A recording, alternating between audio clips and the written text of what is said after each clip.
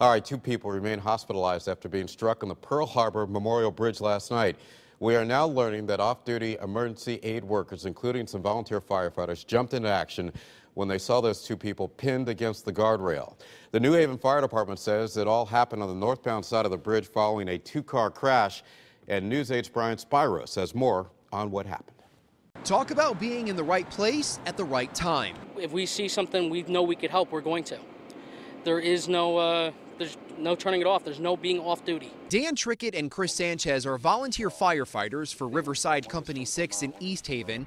And last night, they and other colleagues were driving over the Pearl Harbor Memorial Bridge when they came upon an accident and sprang into action to help. It was apparent that it was a serious impact involved, and we initially wanted to see how many patients we had. According to state police, two women from out of state were driving over the Q Bridge when smoke started coming from their car. They stopped. That's when a man in a truck pulled up to help. And that's when a bad situation got worse. According to state police, a third car coming up in the right lane crashed right into the truck.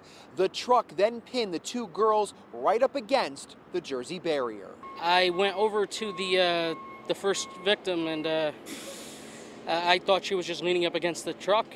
She told me that she was trapped and that her cousin was trapped. I didn't see her cousin, so I looked over, and it was one of those oh my God moments. The group was ironically on their way home from a seminar about mental health first aid.